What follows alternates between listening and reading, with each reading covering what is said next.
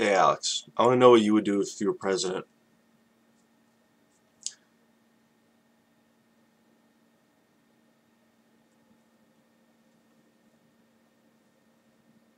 So, from what I know, Joseph Kony, this independent journalist, found out that Joseph Kony had been kidnapping children at night and turning them into warriors, basically. So much so that there was actual video footage of all these kids sleeping in a giant room so that they didn't get kidnapped. They would all like travel to a hidden place and sleep there at night. Now, if that was happening in your hometown, I don't know where your hometown is, maybe I should try and figure it out, but if your local mayor had like 600 guys that he recruited and gave them all AK-47s, is it AK-57, AK-47, uh, and also had an AK, and then started kidnapping children in town, would you deal with it? Would you talk about it on your show? Um, I don't think necessarily spreading corporate agenda into this country is the way to go. I don't think that, propping up a global currency because, Evelyn de Rothschild wants to become a quadrillionaire is the best thing for humanity, but it looks like it's been happening. I hear that the Iranian national banks are a target.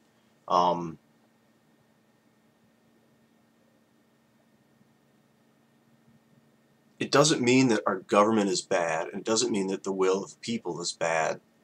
The will of the people can be misdirected. Um, I don't think that this Kony piece is misdirecting people, though. I mean, it's just raising fervor, which can be utilized by people with money to manipulate them, like Rockefellers, Rothschilds. There's these global bankers, um, Carnegies, and turn this anger towards an agenda. That's the problem. But don't get angry at the people pointing out the problem if they don't know that the agenda, these bankers have an agenda to utilize the reaction. Don't get mad at them and say they got to go to prison for that. Educate them. The truth is, the people in charge, well, they're not in charge. The people that make the money want to keep doing that.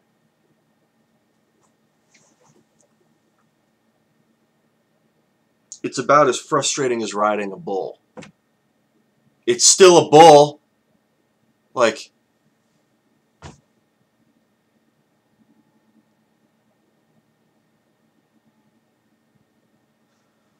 okay, so let's reinvigorate here. Yet another global problem, some crazy shit that's going down. And of course, everybody's like, ooh, I'm interested in what you're doing. I want to go get in the middle of that. These Americans. We can just assume it's like an Americans, it's just a certain mindset of like, we got to help the rest of the world. Because I watch too much TV. Or play too many video games. That's how I go about it. So we gotta go. We don't have to go in there. We could let this African warlord continue. We could let warrior tribalism succeed in Africa. It's probably not the best idea because one of those warlords is going to establish a huge base of power, and then he's going to have 600 million guns instead of 600 guns or 6,000 guns or 60,000 guns. I think that people kind of let Hitler go on his own. And then what? Popular opinion was just too extreme. I mean, realistically, if the popular opinion rules, dude,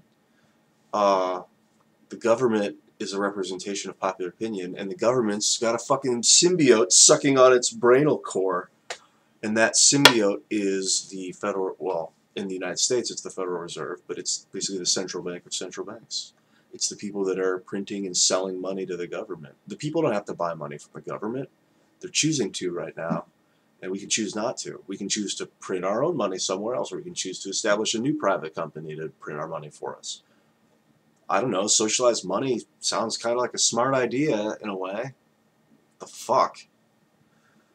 Okay, man, I hope you're doing okay. You seem kind of angry. You had that line coming here. I get sometimes when I get real intense. I don't know. It's like the brain muscles are pushing the head forward. It's probably not long-term healthy, so take it easy and breathe and massage your head. See you later.